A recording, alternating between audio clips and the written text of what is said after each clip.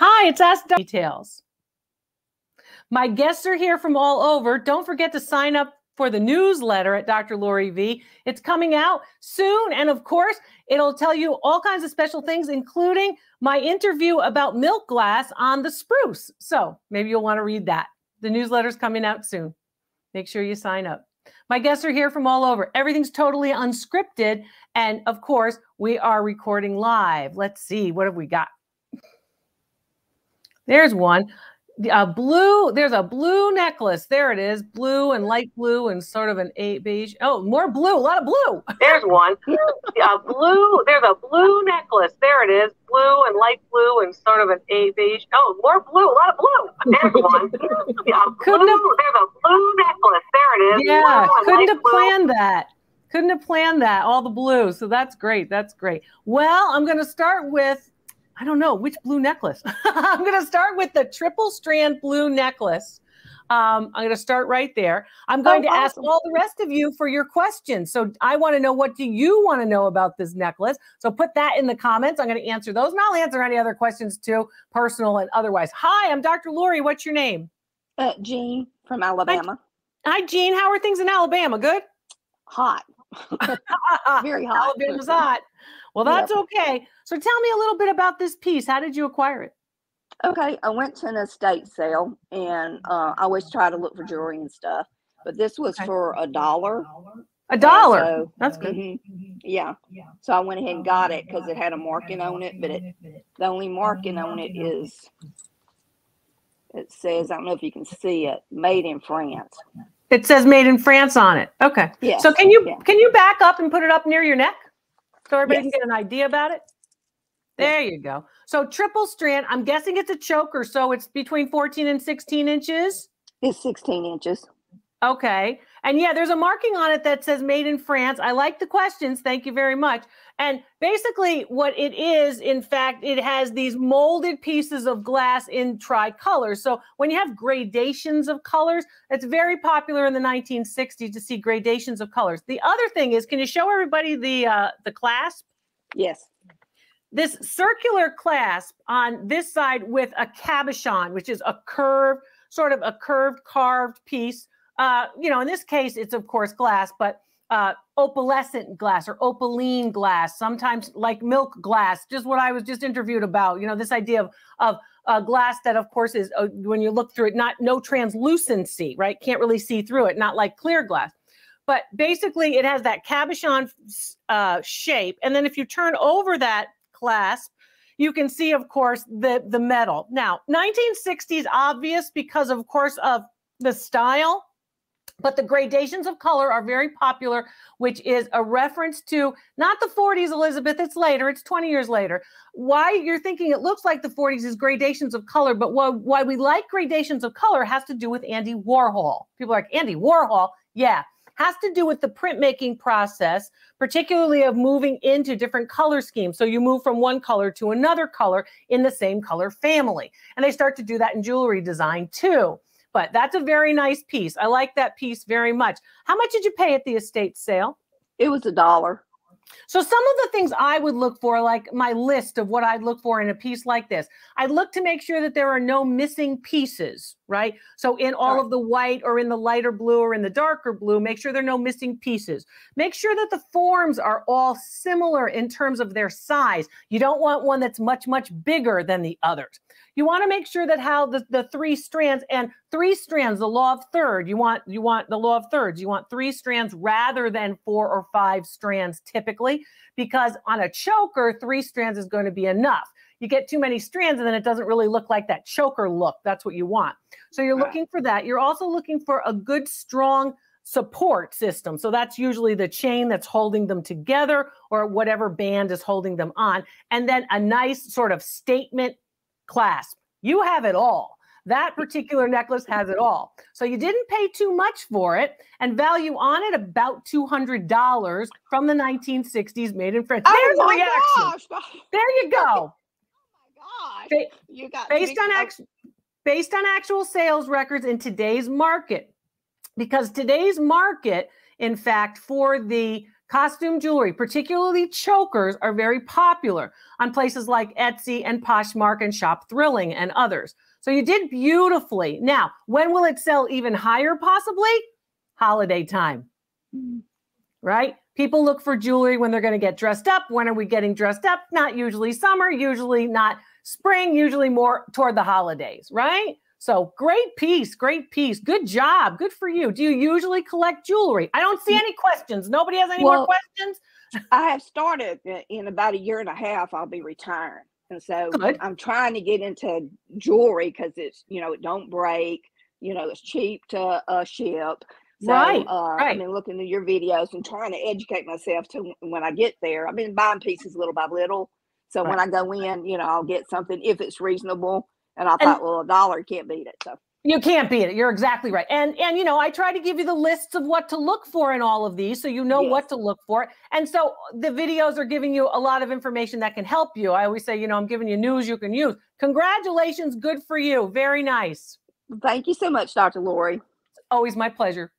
Thank you. Yeah, that was a beautiful one, a beautiful one. Remember, all of this is totally unscripted. Everything's live. I don't know what's coming, but that was a beautiful. Oh, Randy, thank you very much for supporting us. It's very helpful when you guys do super chats and super stickers.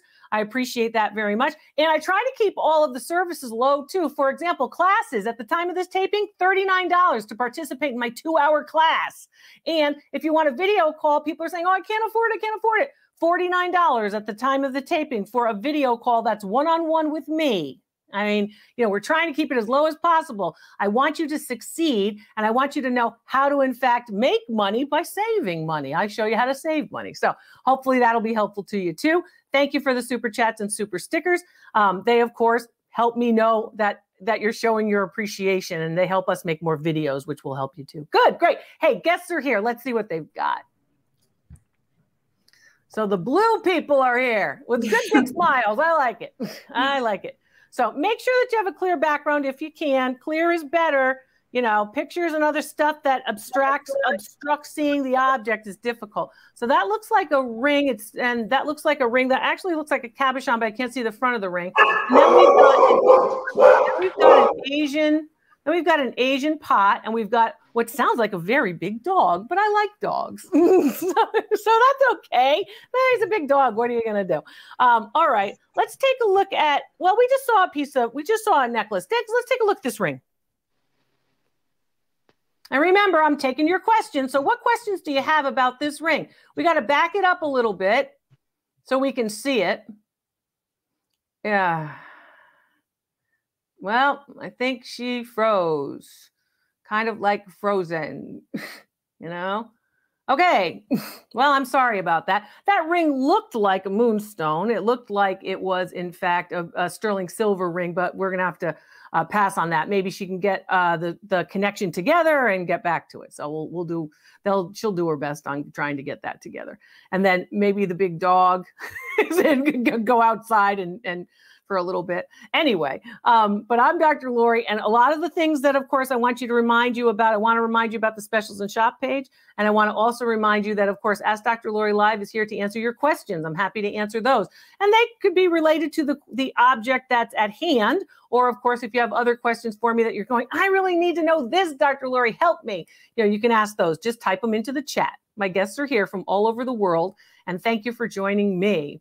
So let's see what we've got. So I've got a piece that looks like the top of a covered casserole dish. And I've got a piece that looks like it is a plate. And is there a bottom to that covered casserole dish? And yes, there is. Yes, there is. Is there? Well, can I see it? Sure. Are you gonna hide it from me? I mean, what the heck? Sure. There it is. Okay. That's all right, darling. That's okay. I need you to hold your camera horizontally too. That means this way. So you're there. You go. Now you're helping. And you're shooting outside a window. So I'm looking at all glare outside a window. Don't sit in front of a window next time. Let me look at this plate here that has a head on it.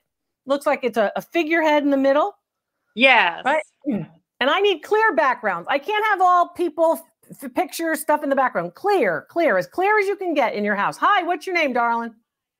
California. Where are you from, California? What's your name? Northern California, Chris. Chris? Outside. Oh, yes. Hi, Chris. So Chris, how did you acquire this piece? And can you back up a little so we can see all of it? Sure. I got it at a thrift store. Okay. Is it marked on the back? Yes, it is. Let me turn that over. All right. What does it say? Cameo. I'm sorry. I'm trying to get my, there it is.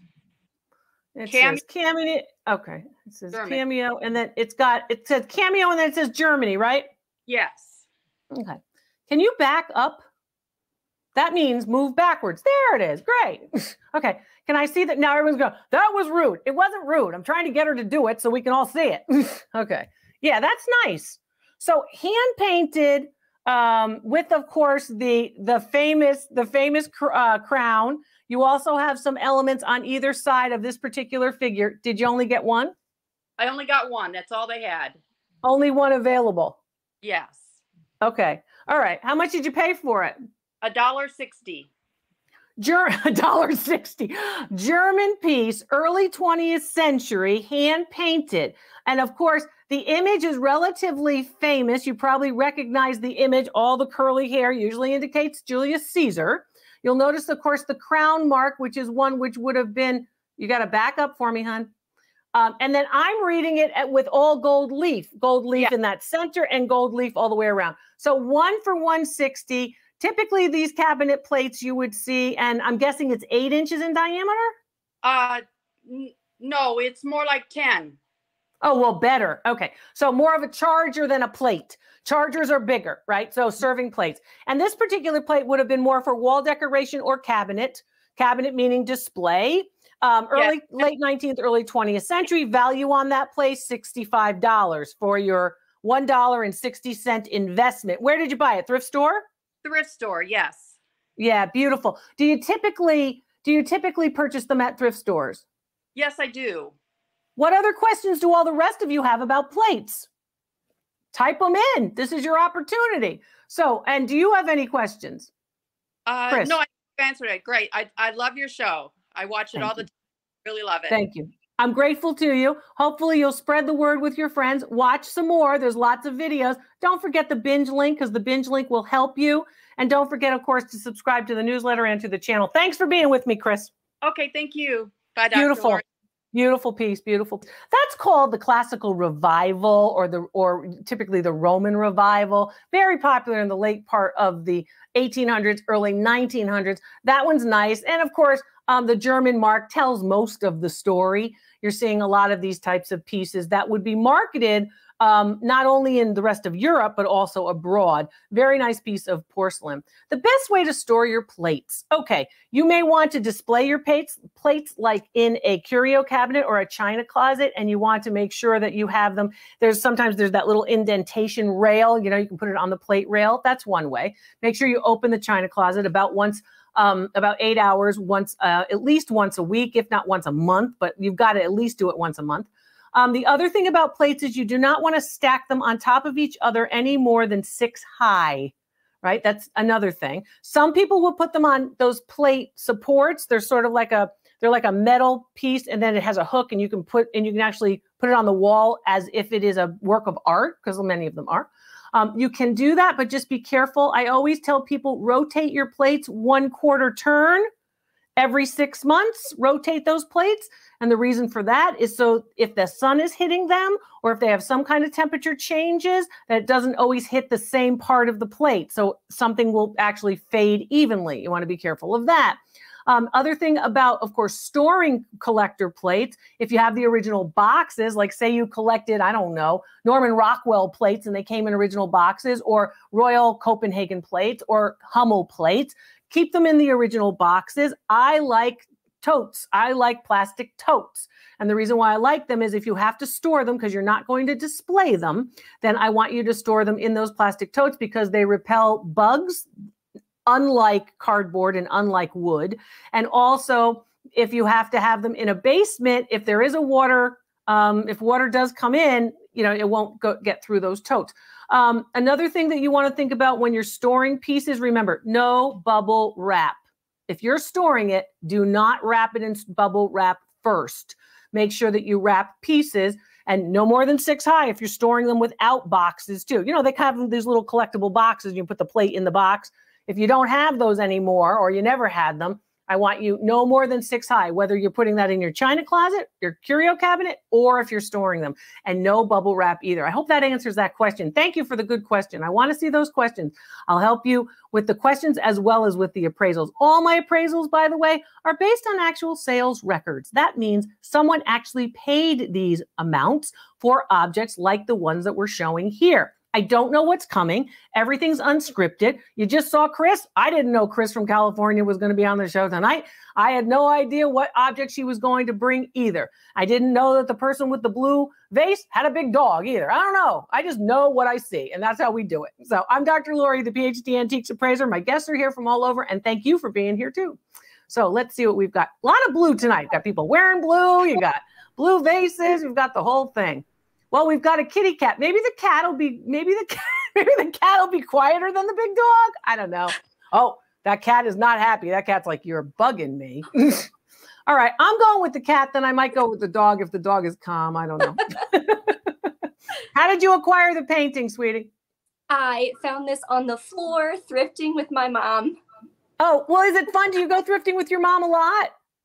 We love thrifting together. It's like one of our favorite things. So many of you tell me that.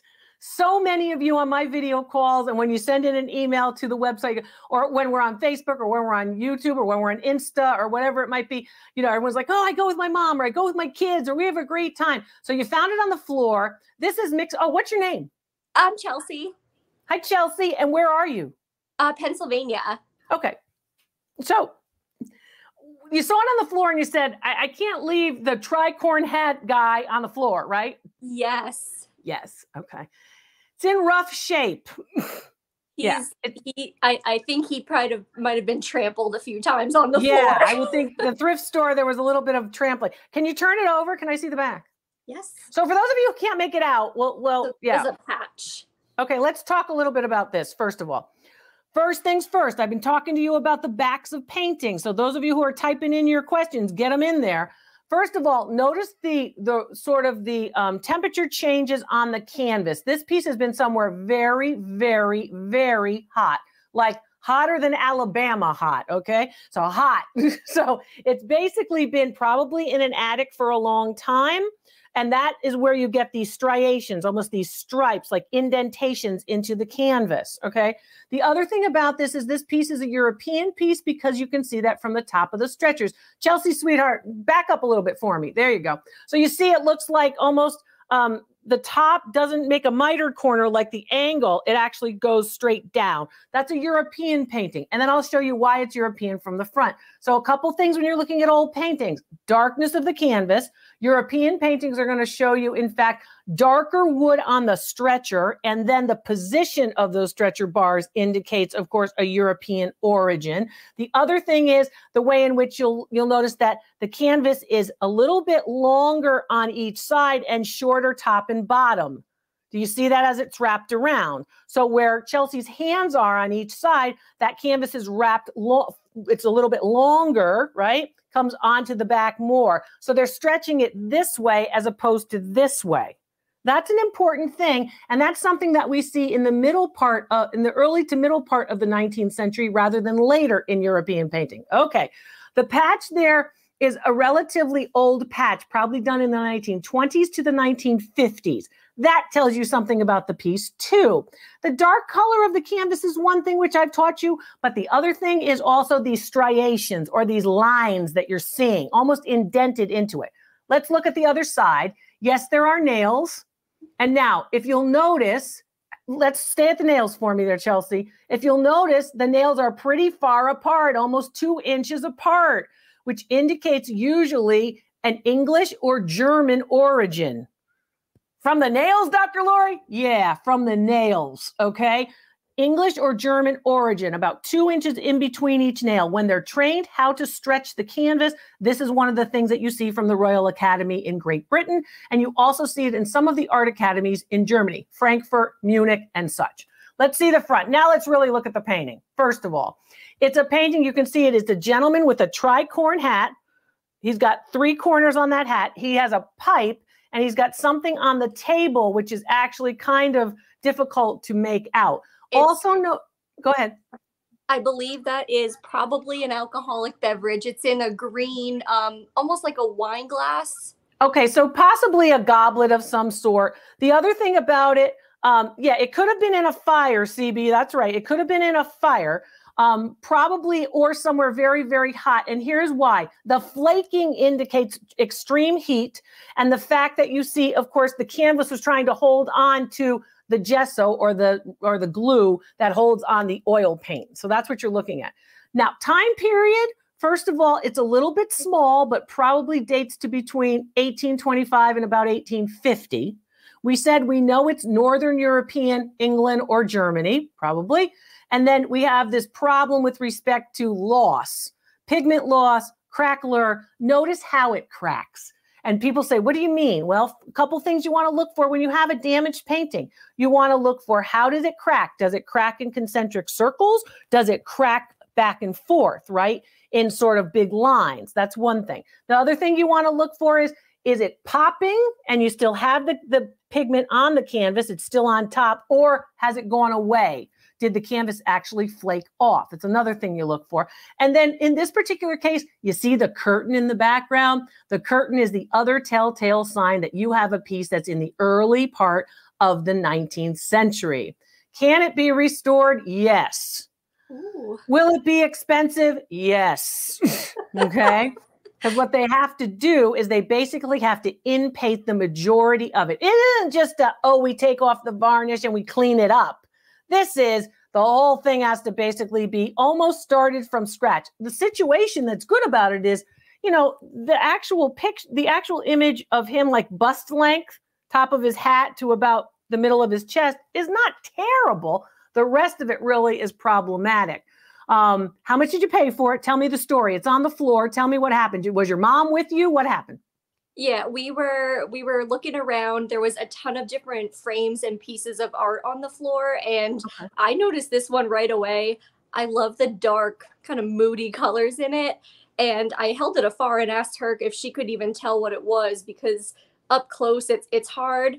And so I ended up purchasing a few other pieces, and I followed your advice. I got him down on the overall price for all of them. So Good. And reasonable sellers are going to do this. You know, reasonable sellers are like, oh, she's paying for other stuff and this one's not in great shape. And am I really going to conserve it, kind of thing? So a couple of things would have helped it. First of all, a frame will protect the canvas. It looks like the canvas is pretty secure. It just looks like it's been hot as heck for a long time. You know, but value, how much did you pay? I paid Everything? probably, well, for this piece in particular, he insisted was $20. Okay. So he wanted $20 for this piece. Okay. How big is it? This piece is about 18 inches, I believe. So 18 by 22? Yes. Okay. So 18 this way by 22. All right. So 19th century, and that's probably why he wanted more money out of it, because he figured he knew it was, he should know it was 19th century. Maybe he had no idea, which is a lot of the time. Value on that piece in that condition, about $100. How much will it cost you to get it restored? You're going to have to ask your local museum to refer you to a restorer in the area and ask for before and after pictures for similar paintings of this period. If they've never done paintings of this same time period, find another restorer. Can I ask you a question? Oops, sorry. Yeah, you can ask me anything. I read that. My weight is one of the things I'm not answering that, but you guys could guess. Anyway, go ahead. I read that before a certain time period, it was either in like poor taste or inappropriate for artists to sign their work. Is that true?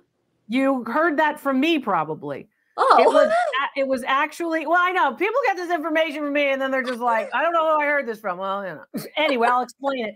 But yes, it was not seen the same way we see marketing of push your brand and it's fine to basically sign everything, which is really not something that you'd see in the 18th century. So the 1700s, it was seen, hey, I commissioned you to paint my portrait. Now I paid you for the portrait. You can't put your name on it to try to get work from other people based off of my portrait. Okay. One of the big examples of that is John Singleton Copley in the very famous painting of Paul Revere. So you can't sign your name and say, I was painted by John Singleton Copley. That was seen as inappropriate, uncouth. So yes, you're right about that. That is true. That's one of the basic ideas of marketing in the history of art. But the best marketer there was in the history of art was Rembrandt. And you know what he did? He would paint something and he'd never deal with it again. Or he'd make an actual print and he'd destroy the plate. He was a person who was like, and I'm going to get my name out there. So he, if you'll notice, all those pieces of his signed. He didn't care about anybody else bad-mouthing him that he shouldn't be signing the stuff. So it goes to show you that signatures would be important. So the fact that it's unsigned is not a problem. The fact that it's in very poor condition is a problem. So, but a nice piece and a great time to go and shopping with your mom. What other questions do you folks have about this? And tell me, what did your mom buy? She tends to gravitate towards like random knickknacks, like pottery pieces. Yeah, she's a smorgasbord of what you might find. I buy the same types of pieces over and over again. I'm probably what you call boring. No, well, what you are is you're a collector who collects in a category, more of a niche collector, and that's important because it's always good to collect in a category. Your mom just has fun shopping and probably has a great day with you. Nice to meet you, Chelsea. Thank you so much, and it's wonderful that you provide this expertise in this setting. It's really amazing. So thank you so much. My pleasure. Keep in touch, and thank you very much for your support. Take care. Bye-bye.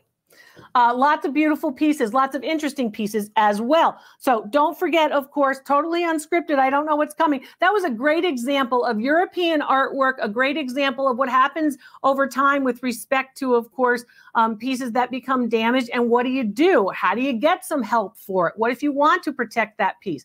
And then some of the iconography or the imagery that you see, like, of course, that nice curtain, which is very typical, of course, of European portraiture, and, of course, how the pieces will look from the back as well as the front. I'm Dr. Lori, the PhD Antiques Appraiser.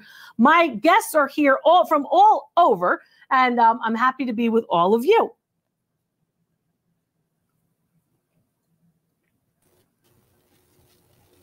Let's take a look. Let's see. We've got a tall case chest. We've got some earrings, and we've got a nice blue and white bowl with a nice, pretty smile, too. Let's see what these earrings are all about. How'd you acquire the earrings? Hello, Dr. Lori. I took your advice, and I bought a jewelry bag from Goodwill, and a lot of these Coro earrings were in that bag for $44. How did it go? So you got a lot of different earrings. Did you get the matches? I did. Good, good. A lot of times they do work to get the matches in the same jewelry box or jewelry jar or bag, depending on what they're putting it into, but they're very popular. So these are Coro. Obviously, these pieces are from the 1960s to 1975 time period, those nice big 5-petaled flowers. Are there any elements missing? No. Okay, the reason I asked that, what's your first name, hon? Where are you calling from? Sabrina, I'm calling from California. Sabrina, good to be with you. So a couple of different things. First of all, you want to make sure that there aren't any missing. If so, they're relatively easy to repair. A lot of people actually are in the business of repairing these pieces, but those are pretty nice. They're clip-ons and they say Coro, correct? Yes. Okay. So you've got those 1960s, early 1970s, and look at this. A couple things you want to look for. Look for clip-ons, first of all, right? Yeah, that means that, of course, it's on a hinge and it clips to the back of your earring. It's kind of uncomfortable, but you'll get used to it. And then also notice from the back, if you were to open the clip-on, I want to show you another thing in my list of what to look for. So basically, you've got the clip-on, and then back up for me a little bit, hon. There you go. And then what I want, do you see those circles in the middle of each flower? There's a little circle. So basically, they just make a lot of those as the construction element of these earrings, and then they just